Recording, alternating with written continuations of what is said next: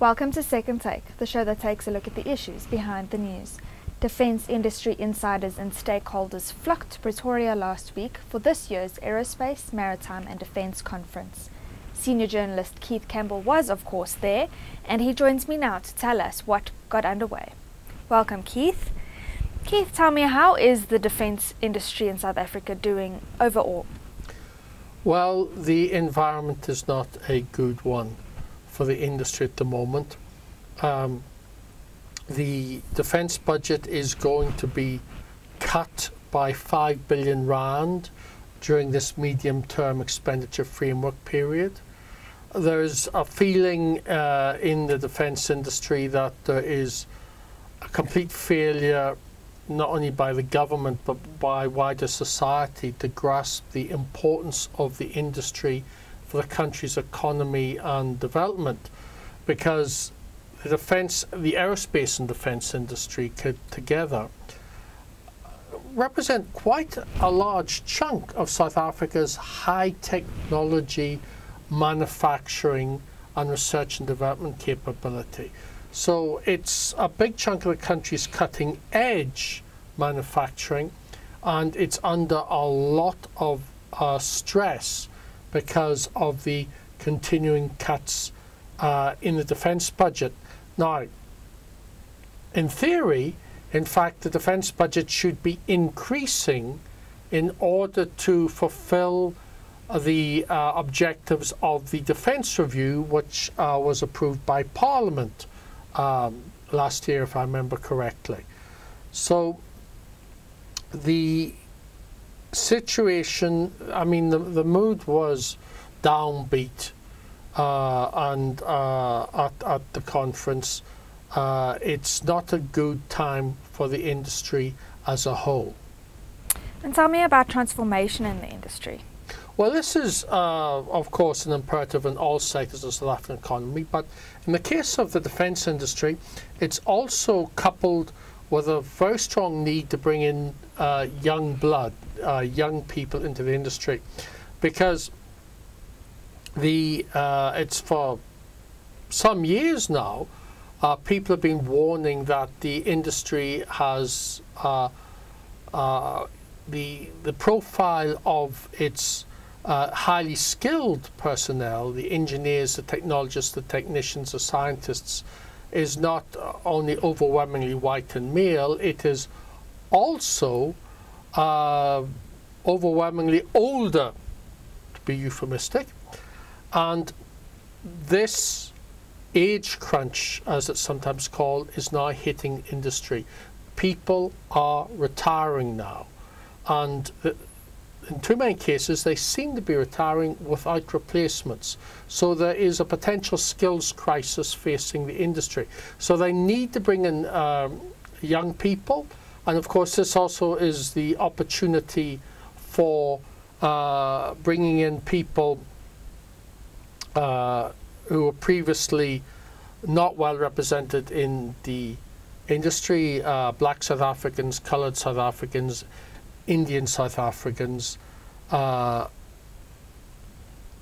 know, up to now there's been kind of a focus on ownership, in terms of transforming ownership of defence companies, and now the Department of Defence itself is beginning to realise it has not been enough of a focus on transforming the skilled workforce within the industry, and that's a critical feature. It's not merely a political imperative or an ideological imperative, it's a downright practical skills, future development, keep the industry alive imperative.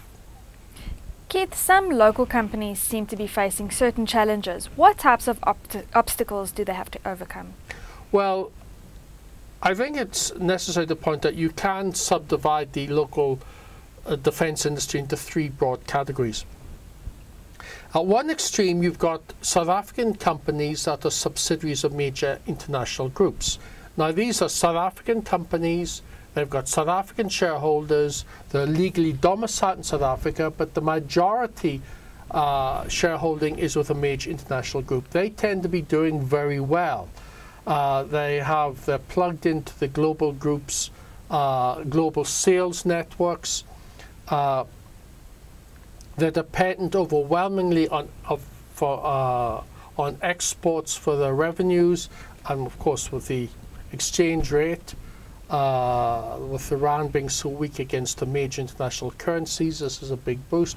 So these companies tend to be doing very well. And then you've got South African-owned companies, which also focus mainly on exports. I think it's generally fair to say that at the least they're keeping their heads above water. And some of them are also doing very well indeed. And then you have got the companies that are predominantly dependent on the local market. They are in severe difficulties because of the defence cuts. The market is evaporating. Now, there are a variety of things, issues, some of which apply to all companies here, but of course the impact is massively greater on those companies which are domestically focused.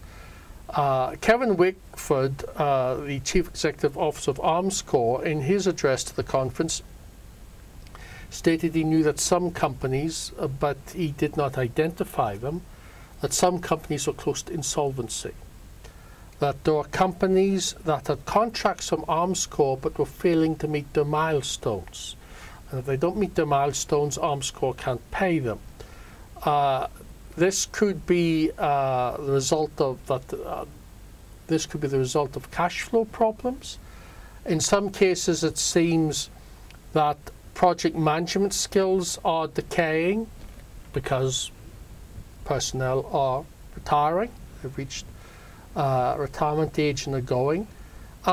It may also be, in some cases, that the companies are prioritizing export business even though Armscor is their main customer, because the export business brings in money in hard currency, which helps them keep going. You see, the advantage of exports is that in the defence industry, and this is not just in South Africa, it can happen in many defence sectors around the world, is that you can get what they call an export multiplier of up to 28.